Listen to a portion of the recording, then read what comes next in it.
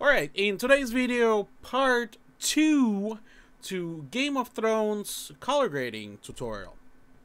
So, this is what we're going to be doing. We're going to take this shot over here and we're going to turn it into this shot from season 2, I believe. And it's going to be fun. It's going to be very simple, very straightforward. I'm going to show you a few tricks that you may not know. And basically, let's get to it.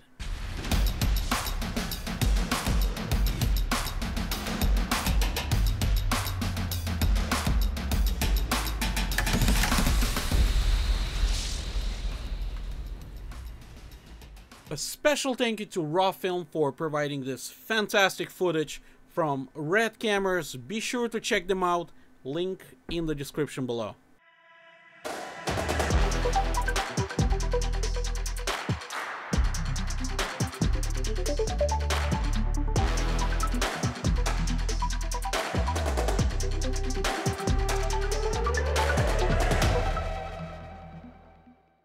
Alright, so here we have, let me close this really quick. So basically this is going to be our shot. So this is what we're working with. Very cool shot. We have horse riders basically going through the woods. Looks very cool. And we're going to be matching it to this. As we can see, this is pretty vibrant, pretty saturated, really cool looking shot. So, very simple color grade. Okay, first thing first, I want to work again with aces, and I'm going to convert my footage into Rec 709. Okay, let me click save over here. And right away, basically, we have amazing base grade of Rec 709, so we can start working. Let's switch really quick to this shot over here and analyze it really quick. Let me pull up over here waveform. Let's see, vector scope. Alright, so what can we see? Let me do it a little bit better so you guys can see. Show skin tone. Alright, so here we kind of have between yellow, green, and red. This is the most dominant colors, and just in case if you don't know how to pull out little color palette, there's actually a plugin that you can use called color palette. And if we're gonna drop it over here, we can see how this plugin basically shows you a basic color palette of a given video. Unfortunately, it doesn't work with a reference still, but it's fine. We got the point. Okay, let's close it really quick and let's go back. Alright, so the first thing I want to do is look at the waveform and basically compare my exposure to actual Game of Thrones. So we can see their exposure primarily between, I would say, 64 and 384. So let's try to match my exposure just like that. Okay, I'm gonna call this one exposure, and I'm gonna use offset wheel. Okay, more down. Okay, something like this. See it really quick. Okay, I need to bring a little bit more gamma. Okay, something like that. Maybe we can even use log and just shoot it a bit more down.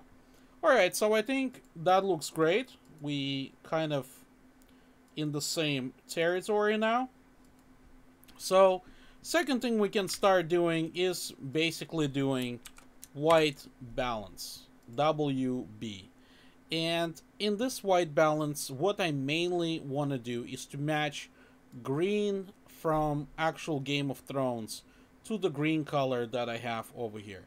And as we can see, I'm very close. Probably I just want to do a little bit warmer. That way we kind of there. Okay, so something like that. Let's see, a little bit green. Okay, let's see really quick. Okay, that works. Let's see the whole thing. Okay, so that looks pretty cool. Now, visually wise, we have a lot of dirt over here. And in order basically to match better what we have, I need to kind of infuse that color a little bit. So here's our shot. Looks very cool. And I want to artificially sort of create that color palette. Again, let me drop color palette and we can see right now that predominantly we have everything green over here. And a little bit kind of dark brown, but not enough. So I'm going to change all that. Okay, let me delete that. So I'm going to create a new node. And I'm probably going to convert it to parallel nodes. That way it's easier for me a little bit to work. And okay, so this one was white balance. Okay, and this one gonna be trees. Okay, sorry, I'm sitting in a pitch black over here. Hard to see my glowing keyboard. All right, so here we have it. What I'm gonna do, I'm gonna use secondary qualification. And basically, I'm going to select my trees. Okay, I'm going to start with the hue. Okay, kind of like this. Let's see. Okay, something like that. The ground is brighter. Okay, so I'm on the right track. Just be sure, whenever you do selection, it's very important. Make sure you don't have any kind of dancing noise. If you have selection that constantly have dancing noise like I have over here, it's not a good selection. So make sure to either smooth it out or try to do different kind of selection. Sometimes just by making it softer, it works, it does the trick, as long as basically we don't have that crazy dancing noise going on, we should be alright. Now, here is the deal. Because we have so much green and so much kind of brownish together, we're not going to be able to do perfect selection. So I'm going to cheat because it's a moving shot. I'm going to totally get away with it. What I'm going to do, I'm going to do denoising, okay? And I'm going to use blur. So we're kind of going to do a little bit modern blurry thing that being used a lot on modern movies. That's why CGI kind of looks muddy a little bit. Alright, so here we have it. I'm going to go to primary wheels over here. I'm going to give them a little bit of boost. And I'm going to start cranking a little bit of that brownish over here. Okay, let me do it the other way. That way we kind of can see.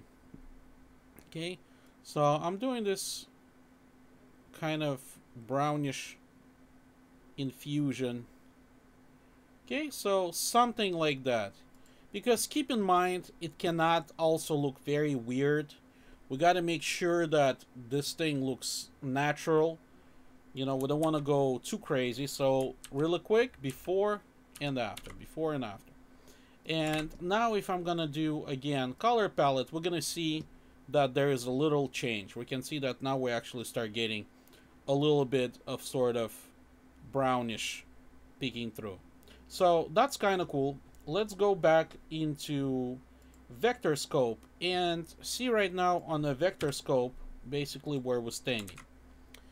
Again, this is probably more appropriate to match. Okay, I like the greens. Alright, so that looks cool.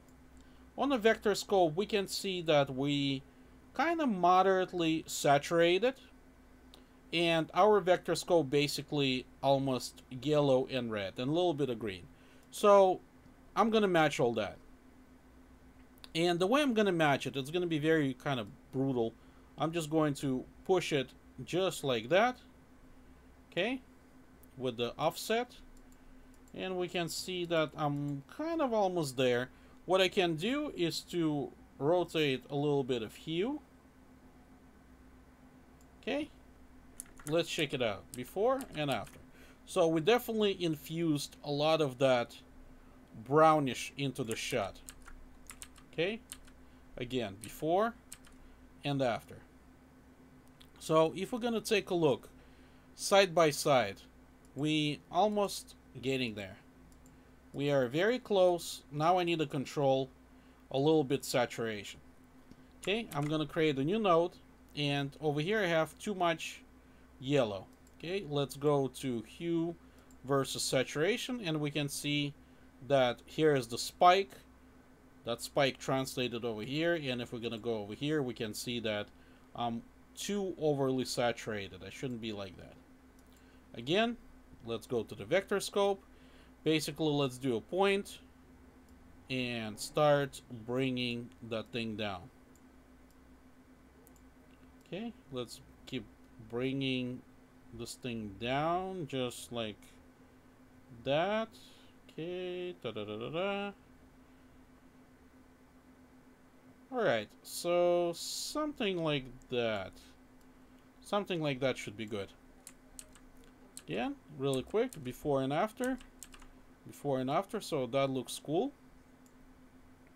Again, let's check it out.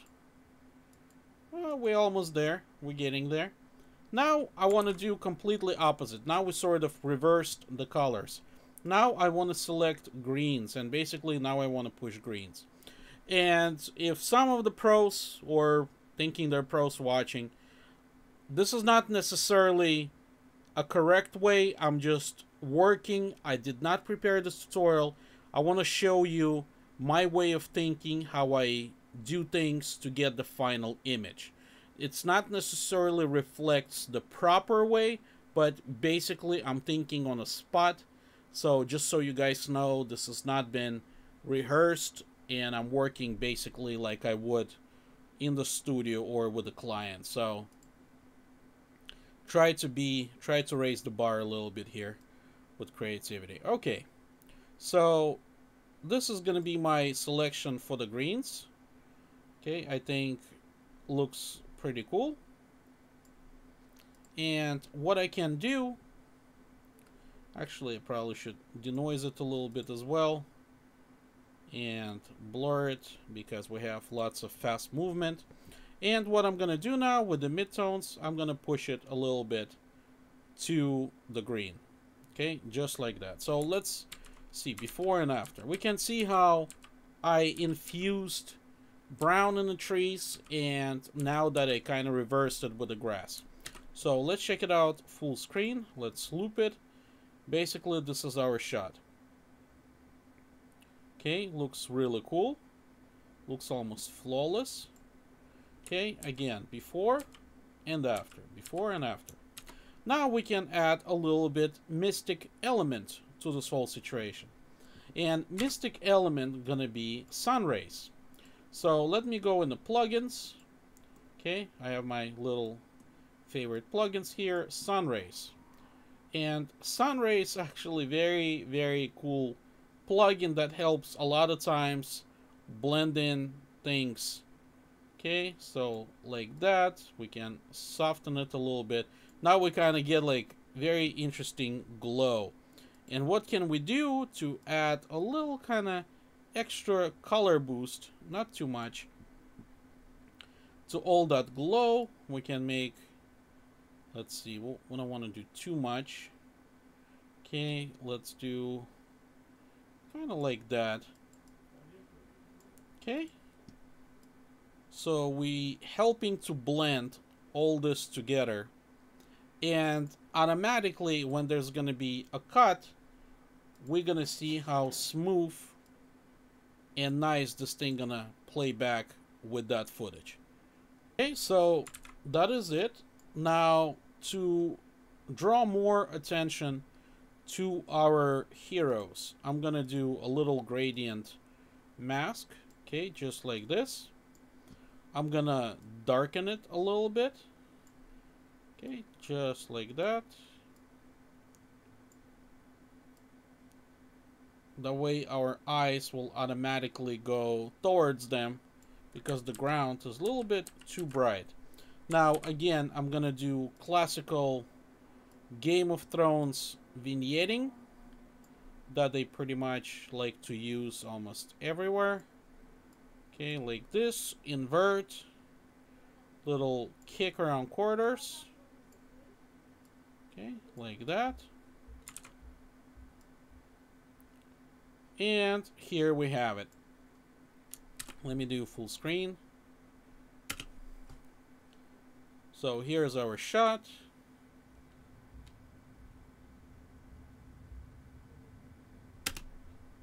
And this is before and after. Before and after.